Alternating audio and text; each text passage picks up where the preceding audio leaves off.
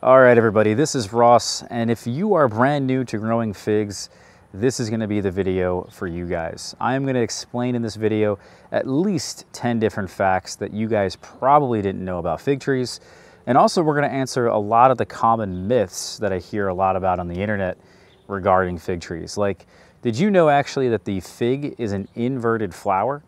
So people ask me all the time, Ross, why isn't my fig tree flowering?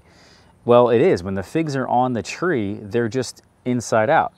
And inside of every single fig is actually 100 to 500 individual flowers, depending on the variety that you're growing. And also, when you eat each individual flower, you're eating one fruit. So anytime you eat a fig, you could be eating potentially hundreds of fruits at one time. That's amazing. The world of fig trees is fascinating and very interesting. And the facts I'm going to give you guys in this video are really nothing short of that. It is a very unique fruit tree that's unlike other fruiting plants, and I've studied them extensively for a decade. I've focused a lot of my 20s learning about this fruit tree.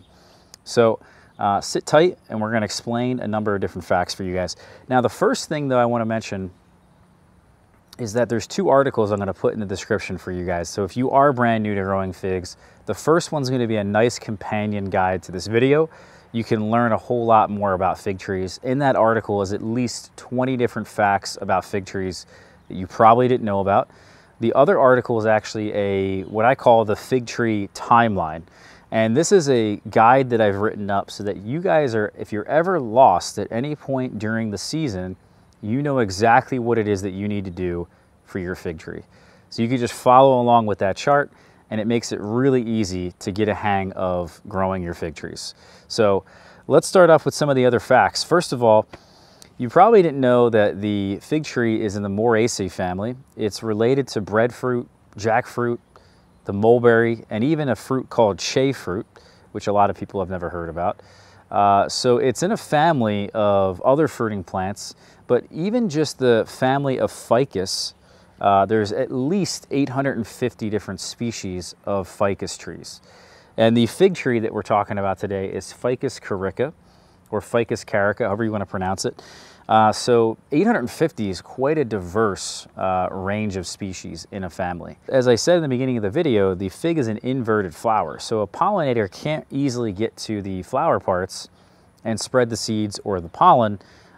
So you have to have a particular wasp that is actually responsible for all the vast genetics that this species has. So not only is there 850 different species, but just within Ficus carica, there's thousands of varieties that exist because of the fig wasp.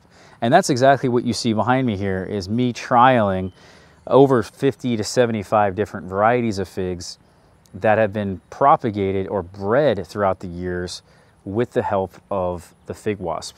And so it's a pretty incredible range of genetic diversity because of that, where all the figs actually have, these are some Vreba figs here in front of me of different varieties. You can see there's different shapes, sizes, colors, textures. You would not believe how diverse the world of figs actually is. And one fig certainly does not taste like another. I've had figs that are creamy. I have some that are just eating jam right off the tree. Others resemble a marshmallow. Others have more chewier textures. Others are more like a jelly fig. Some are sweeter, some are bitter. Some have amazing berry flavors. Some taste like caramel, some taste like honey. Some taste like a cherry, more like a cherry straight off of a cherry tree. So it's actually really an incredibly tasty fruit as well in many different ways. In fact, for me, it's my favorite fruit for eating purposes. And I've tried a lot of different fruits. I love fruit, not just figs. And you can use figs, by the way, in so many different ways in the kitchen. You can dry them, you can freeze them, you can bake with them, you can make them into jam, jellies, preserves, can them, you know, you name it. There's so many different things. You can even use, by the way, the leaves. The leaves you can harvest and make them into tea. You could dry the leaves, then make them into tea. Then you can also wrap them with fish, similar to a grape leaf, You can stuff them with things, and that leaf here imparts somewhat of like a coconut flavor to the food that you're eating. The fig is incredible in so many different ways, but it's also been like a part of our history as humans for over 12,000 years. They found that the fig is actually dated, they carbon dated some figs in Mesopotamia to 12,000 years ago. So that is amazing that figs are that old. They're probably even older than that, prior to the last ice age. So the fig tree has been around and has been kind of domesticated by humans for a very long time. And it's similar, I view them in a similar way. Think about a dog or canines, how we have domesticated them, and they've been, you know, kind of human and dog. It's the same thing with these fig trees. In fact, when the Romans were conquering different areas of Europe, they would go around and plant fig trees with them everywhere they went. And that's why you can find, partly why you can find fig trees all over Europe. You can even find them in England, you can find them in Croatia, you can find them in Russia, you can find them all over the place because of the Romans. It is also in our religious texts, it's in myths, it's in, there's so many different symbols for the fig. It's in the Quran, it's in the Bible. You know, it's all over the place in our history. In fact, interestingly enough, similar to what I'm doing here, King Louis XIV in France at Versailles was cultivating in pots 700 different varieties of figs. So it's just really funny to me. If your spouse is ever, you know, complaining about all the different fig trees you have, you just say you're doing king's work. So, you know, the fig is really important, and I think that's, you know, kind of the message I wanted to pass on. And one of the craziest myths I hear about, though, is light figs versus dark figs, or white figs and black figs. People talk to me all the time, and they're like, Ross, I want a light fig, or I want a dark fig. And I look at them like, man, you should know the difference. That really, there's thousands of varieties, and just because a fig has a certain skin color does not give it any indication of what it should taste like.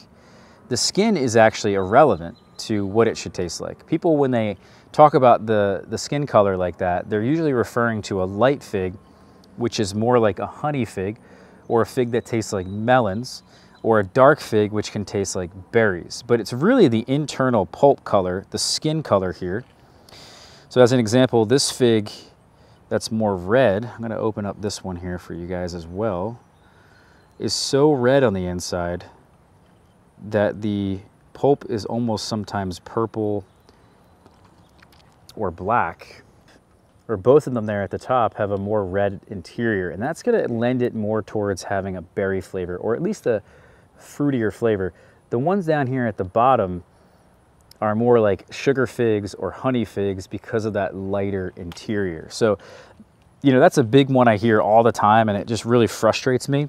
So that is one of the biggest myths. The other crazy myth that I hear a lot about is about pollination and wasps. People love the fig wasp, so we're finally gonna get to that now. They claim that there are dead wasps in every fig that you eat, and that a wasp was at least at one point in every fig that you eat, regardless of whether or not it's dead or not dead. And that's not true. So I would actually love that if it were true, because I have been purposely trying to pollinate my figs and colonize the fig wasp here in the Philadelphia area with very minimal success.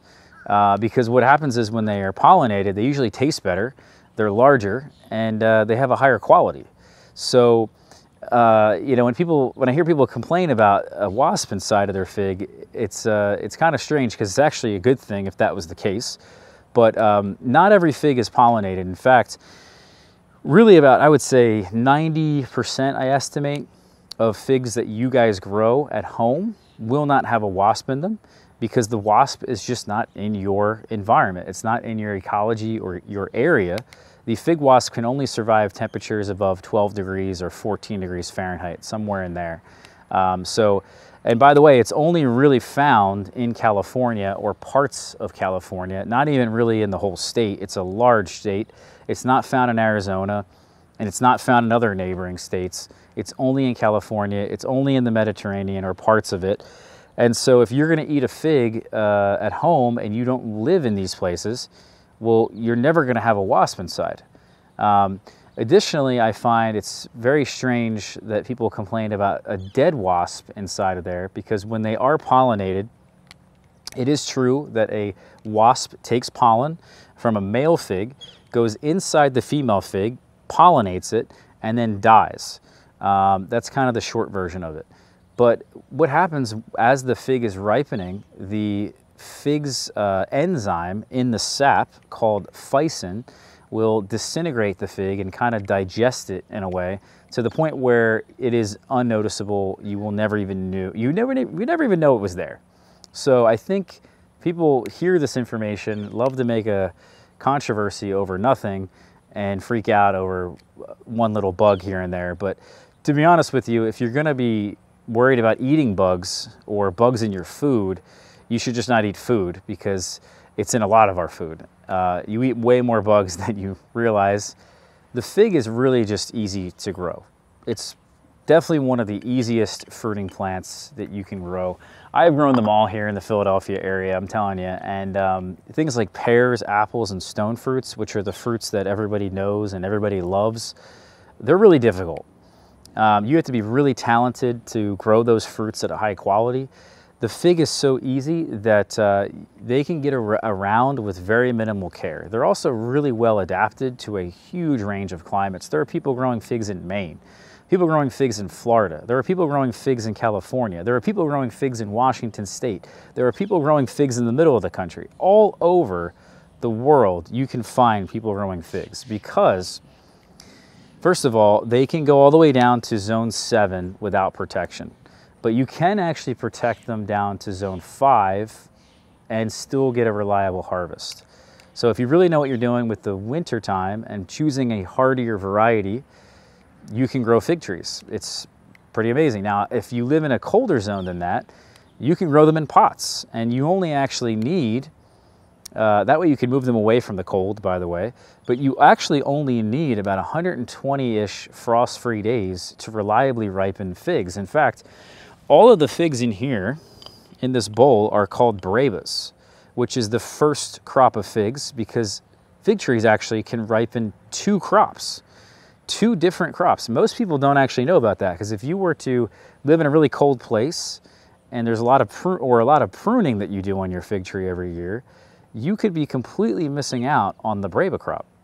And the breva crop ripens first on last year's wood, and they'll ripen about 30 to 45 days earlier than the main crop. And then they'll also ripen about 90 to 120 days after the trees wake up from dormancy. So you really don't need a whole lot of time to ripen brevas. So it's another amazing fact there. They're also really quite drought tolerant. In fact, they're really one of the most drought tolerant species of fruiting plants, but that's really only when they're mature, when they're used to growing in really dry soils. They definitely hunker down and get stronger root systems. They have this amazing ability to find the nutrients and water that they need, but they certainly need a lot of water to produce reliable, high quality crops of figs. So in containers especially, I water them almost every day now that it's 90 degrees, but if you had them in the desert, they were mature, you had some covering on the soil, they would be one of your better fruit trees to grow in those places. So let's see, what else? They can also handle the heat and they can handle the sun. They can go all the way up to, as I said, a low of 0, but they can go all the way up to like 120, maybe even 130 for very brief periods of time. I've experienced that myself in greenhouses. I know people in the desert have also probably experienced that. Obviously, you don't want that to happen, but that's a pretty wide range of temperatures there. Now, if they do dry out, they won't die. So that's one other thing about them. They'll drop their leaves, they'll drop their fruits, and they'll kind of behave like a cactus. So very drought tolerant, heat tolerant, and they love the sun. The more sun you can give them, the better.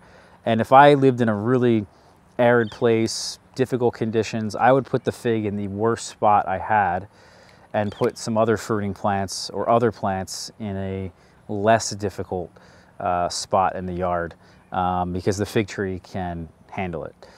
So really wide adaptability to it. Tastes amazing. There's problem-free, pest-free. You can even grow them all the way down, by the way, into like 4 hours of sunlight, direct sunlight every day. You might even be able to go lower than that, 2 to 3 hours. I have some trees that really are not getting a whole lot of light and they're still fruiting.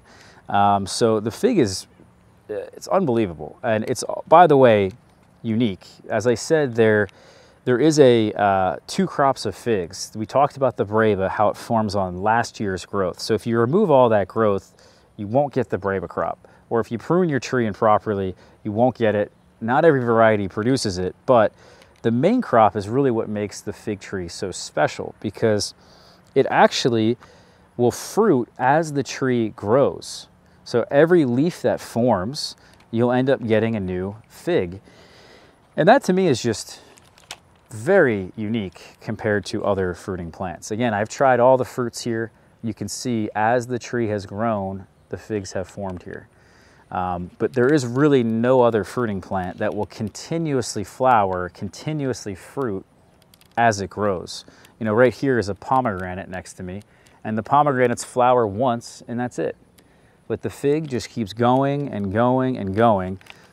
So it is really hard to kill, resilient, hardy, problem-free. I mean, it's just, it even grows quickly, it matures quickly. I mean, it fruits in less than a year sometimes, which is, yeah. So, you know, not convinced at this point, you got to grow some figs.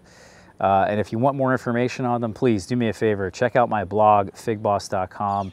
Hit the subscribe button for more videos like this and hit the like button. See you for the next one, guys. Take care.